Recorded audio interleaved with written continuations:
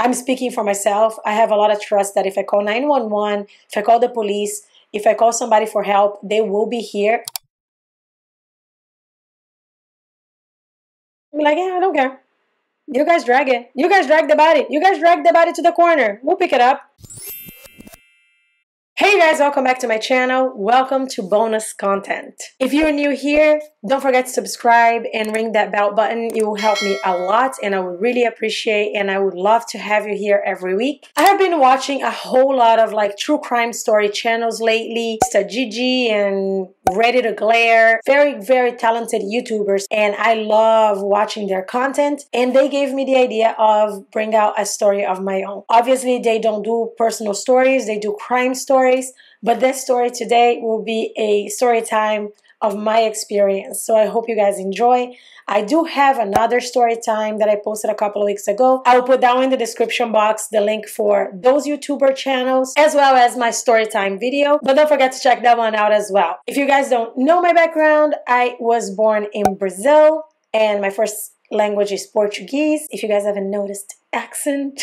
In Brazil, I used to go out a lot with my friends and have a lot of sleepovers. One day, I was just with my friends and hanging out. I had gone to Brazil. I was living in New York, but I decided to go back to Brazil to finish high school. And I just, resumed my life with my friends, and I just rekindled with my old friends and started hanging out with them. I am going to call my friend Maria. I used to hang out a lot with a group of friends, and that in the house that I used to stay at, the name of the owner of the house was Addison. Anyway, so Maria was a common friend with John and Addison, as I was a common friend with John and Addison, so I met Maria. Maria was a really cool girl. It was kind of like a little community, that house. Sleep over if we wanted to, or go home if we wanted to, whatever. One day, I'm like just there with them, and it was late at night, so I was gonna sleep over. It was about like 9, 10 o'clock. We were about to like just watch a movie, just starting to ease to sleep. Somebody knocked on the window. So we go ahead and we open the window, and it's Maria. Maria looks really distressed. Maria looks really stressed out. She is like, you guys, you gotta come with me. We were like in PJs, and we're like, what's happening? Like, what's going on? She's like, I stabbed my stepdad. And we were like, what? You did what?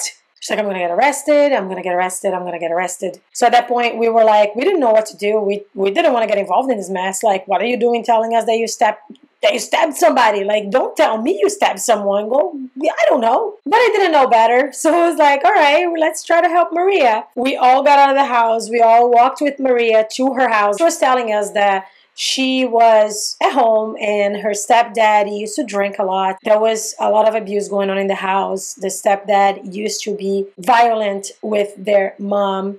He came into the house, started physically abusing her mom. She tried to fight with him. He overpowered her, and she just proceeded to a knife, and she said that she stabbed him in the back. He fell on the floor. He wasn't moving. I was thinking already, like, CSI, investigation, a bunch of police is going to come. She's going to get arrested.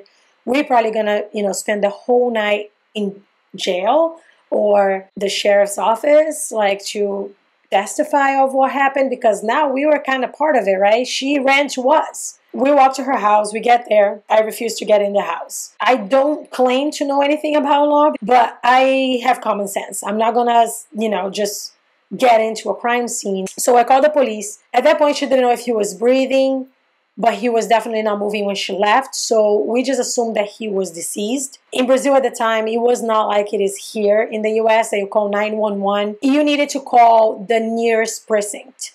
So that's what I did. I called the nearest precinct from her house, and I told what happened to the police officer. I cannot even begin to tell you guys how I felt. I cannot even, I was just beyond shocked. What? He goes like, is he alive? And I said, I don't know. I'm not getting into the house. I am not one of the family members. I am not getting in. She said that he's not. And he's like, is he moving? Is he breathing? And I told him, like, we don't know. We are outside. Does he have insurance? And I was like, why? He goes like, well, if he does have insurance, you guys need to call a hospital to come pick him up. We were like, okay, but what if he does not have insurance? Like, can't you guys just come and pick him up? Like, yeah, no, that's not how it works. For the police to pick up a body, it has to be on the street. And if the body's not on the street, it needs to be a healthcare provider from your health insurance. Do you guys understand this? I don't know if it has insurance. Like, nobody in Brazil really has insurance because we have free healthcare. So I asked Maria, I was like, Maria, does he have health insurance? She was like, no, he doesn't have insurance. Now what? He actually verbalized that we needed to drag a dead body to the street. Let's think about this. It's an active crime scene. You want 3 teenagers to go inside an active crime scene and drag a dead body to the street. If the police themselves are telling us to go drag that body, they're not going to do any investigation. Not saying that Rio is like that today, because this was over 20 years ago and things have changed. After I spoke to this policeman, and I just told her, dude, I will not go inside to drag nobody. I am not going to go inside to get myself involved in it. And I walked away from it, and to this day, I don't know what happened to her, and I'm pretty sure she wasn't arrested or anything because the police didn't even want to come. They didn't even want to come. So we just walked back home and we were like, wow, this was insane. I could not ever expect that a police officer would tell us this. But I do not live in Brazil anymore, so I do not know how things are there nowadays. Obviously, it's probably a lot better, but whenever you guys go out of the country, make sure not to think that you're going to do certain things and you're going to have the police or the fire department or the hospitals or anybody that's a government body back you up on things. You don't know what that nation's police, whatever, protocols are. Just take this story in consideration. If you go to another country, don't count with anyone but yourself. Be very careful. Be very cautious when you go to places that you don't know, when you go to places that you're getting to know. So don't depend on someone else for your safety. Well, guys, I hope you guys like this story. Give me a thumbs up. Don't forget to subscribe before you leave. I would really appreciate it. Ring that bell button so you can get notified every time I post. And I hope you guys are back here for the next video. I'll see you guys Sunday.